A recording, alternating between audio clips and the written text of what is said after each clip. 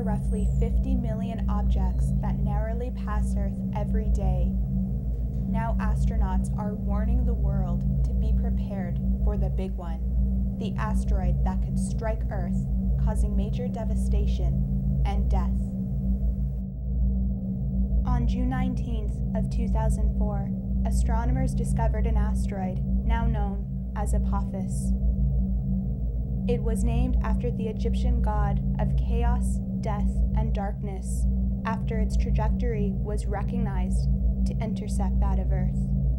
Apophis is said to pass through Earth's atmosphere in the year 2029. It will come closer than it ever has before. When it does, scientists will be waiting and watching to see whether Apophis passes through what is called a keyhole, or a window in space. If it does, Apophis will return 7 years later to collide with Earth on April 13th, 2036. Now the question remains, what is the likelihood that Apophis will pass through the keyhole?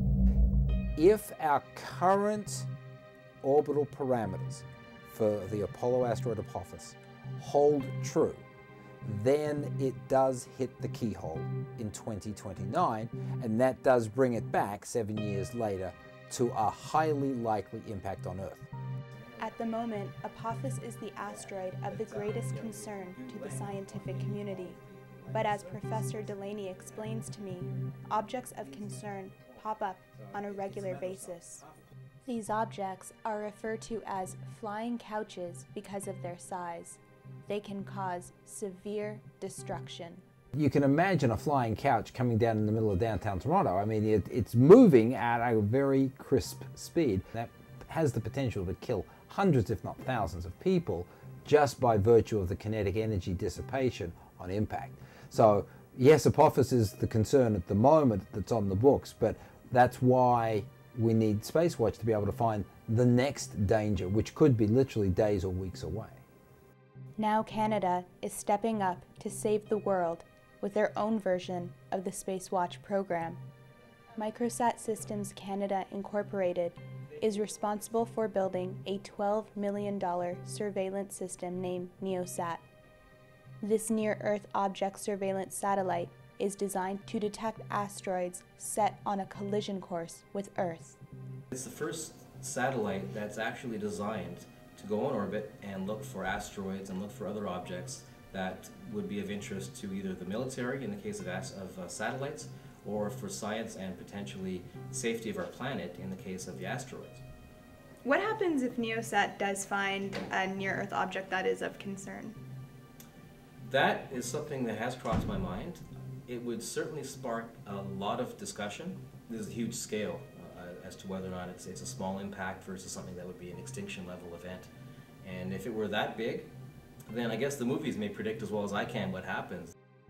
You ever watch the Bucket List movie? I mean, that probably is what it amounts to. Our ability to deal with an impending extinction level event is almost non-existent. If you look at plots of the Apophis projected trajectories, what they call error bars, which are the uncertainty of where it's going to be, were larger than our planet. So they didn't know whether it was going to miss us to the left or the right or hit smack on the middle. And that's a bad thing to not know. Tens of kilometers from the impact point, you're toast immediately.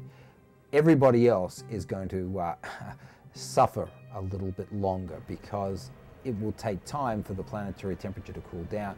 It will take time for the photosynthesis food chain to really become decimated because it can't do photosynthesis anymore and so on. So that's a somewhat longer prospect, unfortunately. You're talking a matter of months. Yes. Yes.